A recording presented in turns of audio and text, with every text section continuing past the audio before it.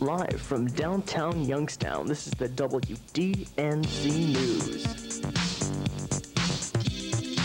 Good evening, I'm Jeff Wolfson. And I'm Keith Rubenstein. And here's the news. Republican presidential hopeful Pat Robertson has dropped out of the presidential race. Robertson was the only Republican to stay in the race besides Vice President George Bush. Throughout Robertson's campaign, he downplayed his former job as a television evangelist. Robertson was always very popular with the religious Christian voters. He now plans on returning to Texas to continue his role as a co-host of the popular television series, The 700 Club. Robertson picked up 44 delegates for the Republican National Convention.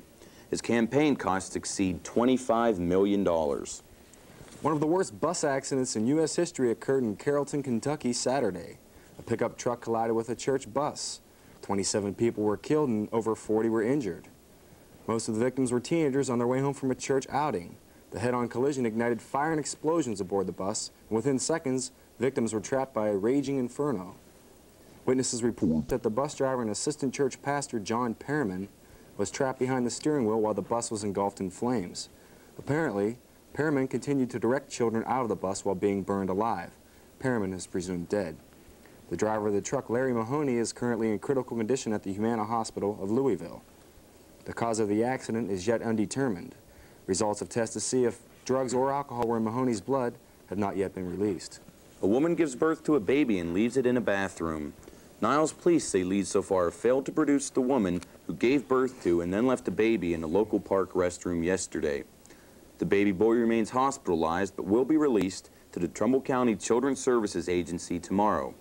Authorities talked with witnesses who saw a woman leaving the area shortly after the baby was found. She still cannot be located.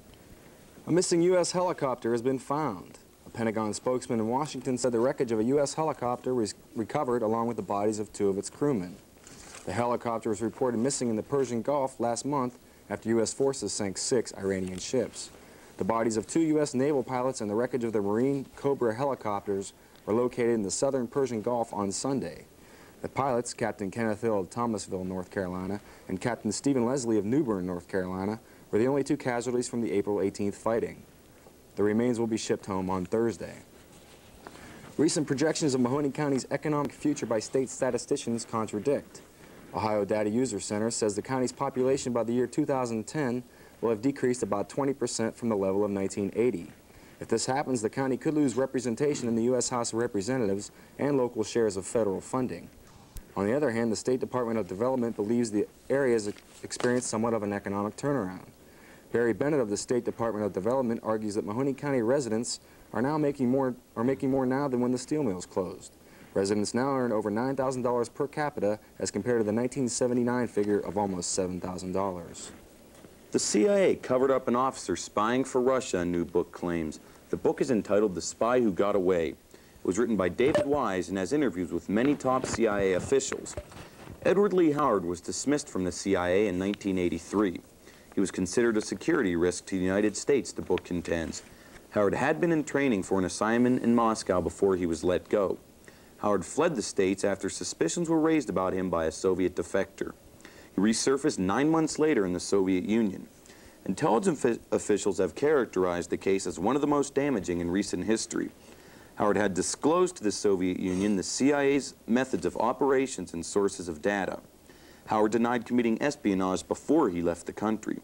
The book reports that Howard had a Swiss bank account with almost $200,000, and he had knowledge to a friend and former CIA colleague that he did it, referring to espionage. In sports, Larry Holmes comes out of retirement for the 2nd time in 2 years in hopes of regaining the heavyweight title once again. In Las Vegas tonight, Larry Holmes fought undisputed heavyweight champion Iron Mike Tyson for the belt. It was a bloodbath lasting all 15 rounds. Surprisingly, it was not stopped as Holmes regained his composure each time the referee cornered him. Then in the 8th round, Holmes did the impossible. He floored Tyson with a blow to the ribs, then an uppercut to the jaw. Tyson had never been knocked out in all of his 22 years of boxing. The next few rounds were close, although Tyson was bleeding profusely from the left eye. Then comes the final round. Both men ready to collapse. They approach one another and duke it out in the middle of the ring for 3 straight minutes. The winner, by split decision, and new heavyweight champion of the world, is 39-year-old Larry Holmes. The Minnesota Strikers were slightly better than the Cleveland Force during the major indoor soccer league regular season. When the two teams met in the Eastern Division Series, Cleveland got hot. The Force rocked Richfield Coliseum before 16,000 screaming fans. The hero of last night's match was John Stolmeyer, who scored a record-high 5 goals. Stolmeyer's goals paced Cleveland to a 7-2 victory and to the championship game to be held in the Houston Astrodome. Cleveland will meet the winner of the Western Division Final, which pairs the Kansas City Comets and the San Diego Sockers. That was one heck of a game, Jeff. It sure was, Keith. I'll tell you what, Stolmeyer was utterly awesome last night. He can do it in those clutch situations. Oh. For the entire WDNC news staff, I'm Jeff Wolfson. And I'm Keith Rubenstein. Good night. Good night. This has been the WDNC News, live from downtown Youngstown. Good evening. So, what do you think? I think it was a good story, and we got it made, and